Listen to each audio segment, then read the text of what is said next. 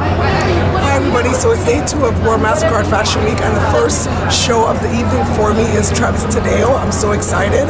I'm a big fan, by the way. Of course you can tell because I'm wearing Travis. Anyway, hi Travis. How are you?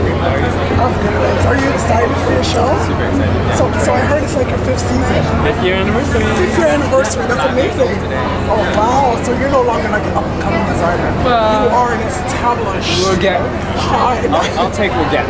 Yes, we're getting there. Sure. Yeah. So tell me about the collection. What inspired this collection this season? The collection's about a bed, basically. About a bed? Waking up on Sunday morning. You don't really want to get up, but you do, and you just kind of get out of bed. You grab your clothes, go downstairs, maybe have coffee. It's really like Sunday morning vibes, super chill.